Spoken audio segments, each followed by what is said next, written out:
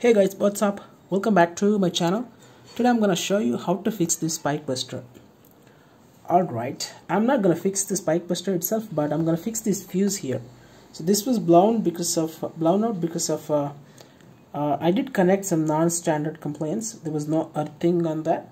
So as soon as I connected, it got bust. Yeah, I think you all know that this is for safety reasons they have put, right? So before going further, let me put across a disclaimer. So this involves electricity, so be careful. So if you want to try on your own risk. And the second is, this is a temporary fix. This is not a permanent fix. Permanent fix is to replace the fuse. I mean, get the working, the new one, and replace with the damaged one. That's the actual solution. But temporarily, you can fix and start. You can start using it once you apply that temporary fix. It will be ready, right? So yeah, this is now in working condition, and actually this LED, right? This is actually glowing, not blinking, because of this camera frame rate. It's showing it as blinking. So that means it's working now. So let me show you what thing I have applied.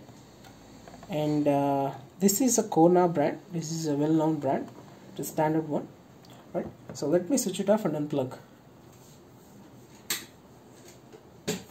Okay, so I have removed from the mains, so it's not connected to any power right now, so it's safe to handle it.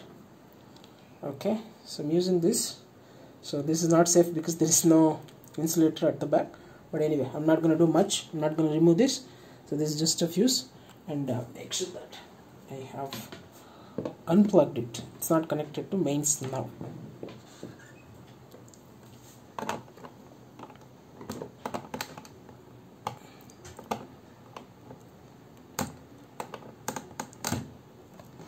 Okay.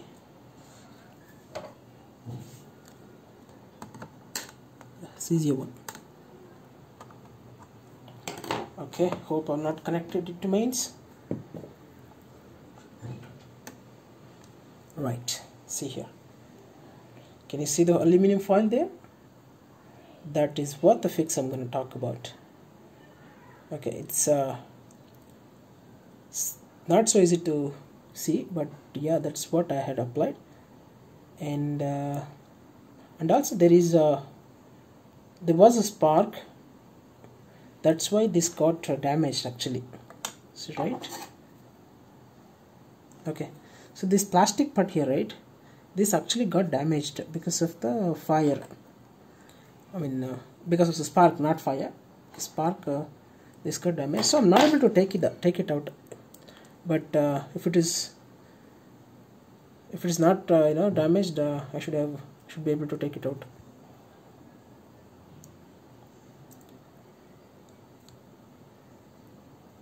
Okay, so yeah, this was damaged, and I wrapped the aluminum foil around this thing, right? And okay, this is a metal and this is a metal. In between there is a glass. Inside that there is a connector that will blow if there is a high voltage, right? So this was blown. To make it work, I have wrapped aluminum foil around this glass part, and I'm making sure that both ends are connected with this aluminum foil.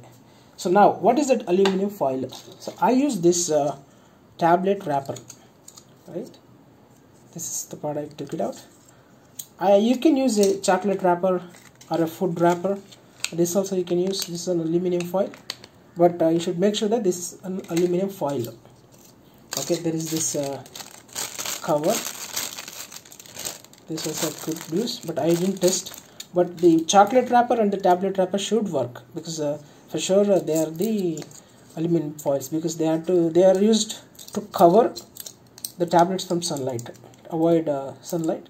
The aluminum foils are used. So I used this. It worked for me. You can try.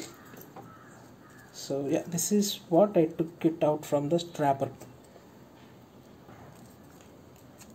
Okay, let me put it back.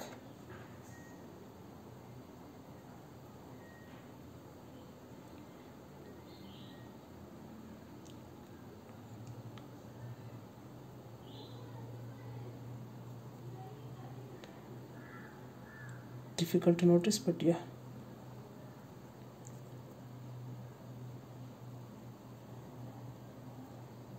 Yep. Right, let me put it back. But again, this is a temporary solution. You should get a fuse compatible with this device, with this item, and then put it. Let me switch it on.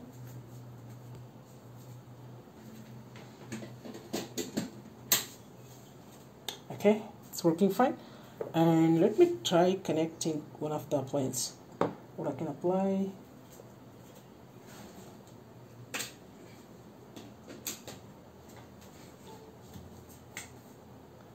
Okay. Yeah.